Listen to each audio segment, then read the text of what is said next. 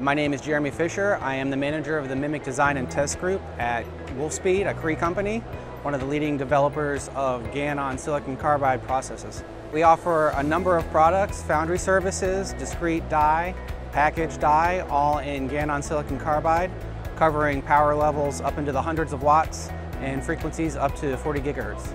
We offer a G28V3 and a G50V3 process for lower frequency, high power density operation, a G40V4 and a G28V4 for up to 18 gigahertz operation, and our newest process is a G28V5 that goes all the way up to 40 gigahertz and offers 3.5 watts per millimeter power density. So Keysight is a key collaborator with us. As a foundry offering, we have to be able to provide excellent tools for our customers in order to have them design first-pass success circuits into our foundry process.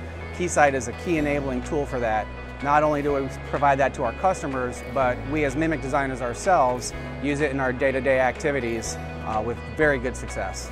Part of what's key in our enabling technologies with Keysight is the PDK development that we've had ongoing with them. So we already offer a full PDK that includes support for our nonlinear models, all of the layout related aspects of our passive devices, all of the thermal and electromagnetic stack-ups that would normally be required for Mimic design. And we are currently developing and will be very soon releasing the same type of application PDK for our V5 process. And it's going to also include support for the new electrothermal integration and for LVS as well. Keysight as a foundry partner has been integral in our success for years. One of the leading suppliers of simulation software, and the more recent additions, such as the LVS, electrothermal, full support for our DRC, the easy design flow integration that comes with it really helps get to that first pass success, making it a much more efficient design process, much more streamlined design process.